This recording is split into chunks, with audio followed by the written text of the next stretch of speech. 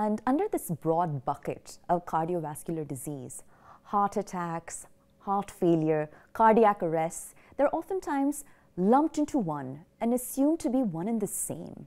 You know, for the benefit of our viewers, while none of it is of course good news, what differentiates one condition from another?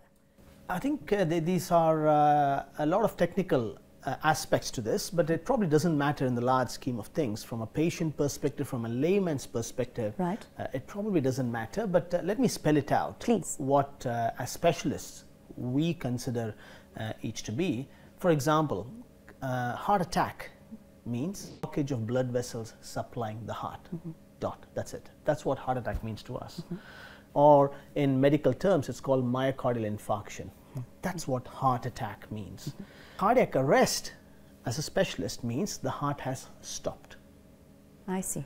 And for the heart to stop, usually the pump will stop only when the electrical system fails. So right. The whole studio will become dark only if all the electrical system fails. That's exactly the same what happens with the heart. The heart has its own electrical system, right. and if the electrical system fails, the heart stops contracting. And that's what a cardiac arrest means. So cardiac arrest is not compatible with life. So usually they have only 3-4 minutes, and if the heart is not revived, they will not survive. That's what cardiac arrest means. But a heart attack, which is blockage of a blood vessel, doesn't necessarily lead to a cardiac arrest. Yeah.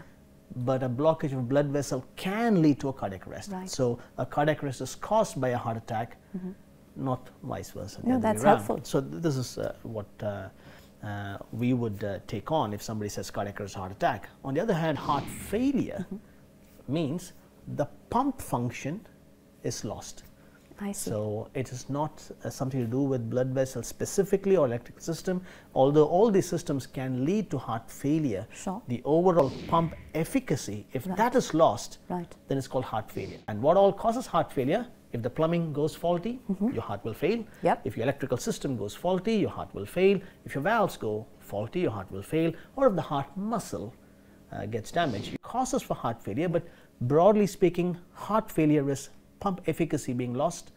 Cardiac arrest is the heart stopping and is not compatible with life.